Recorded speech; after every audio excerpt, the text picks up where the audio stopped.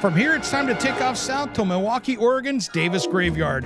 Since 1996, husband and wife team Chris and Jeff Davis dedicated the bulk of their time, resources, and home to create a creepy crawly yard display of supernatural proportions.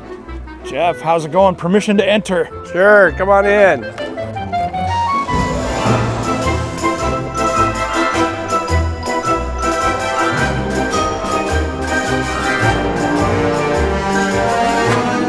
You guys are really making a dent here with Halloween. I love what you're doing. Yeah, we're just a little obsessed here. Now, that's a good thing.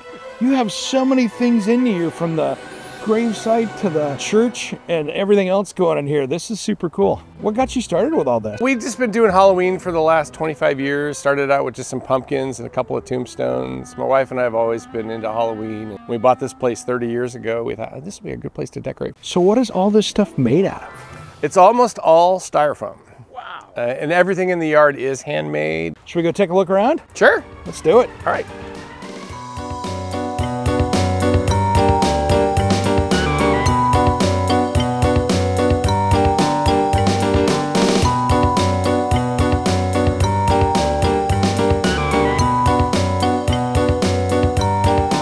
Got some incredible gravestones that you guys have created in here. And even standing so close, you can't tell if that was made out of styrofoam.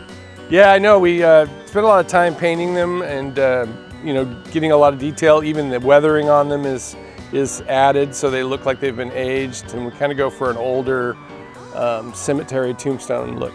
Unlike a lot of haunted houses and attractions where they are at night and it's only at night, we want to make sure people can see it during the day, and we want to be able to make sure everybody can read all the epitaphs and see everything that we've built. And then at night, it's a little more of a creepy vibe with shadows and sound effects and fog. And when we first started doing this, it was just some silly epitaphs like "Your Name Here," and then people laughed and thought those were funny. And then we started doing some celebrity or pop culture tombstones, but we did them with a little spin on them.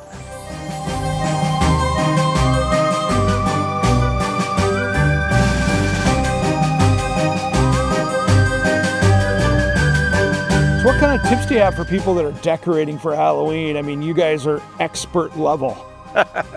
We tell everybody that anyone can do this. A lot of people say, oh, I can never do this.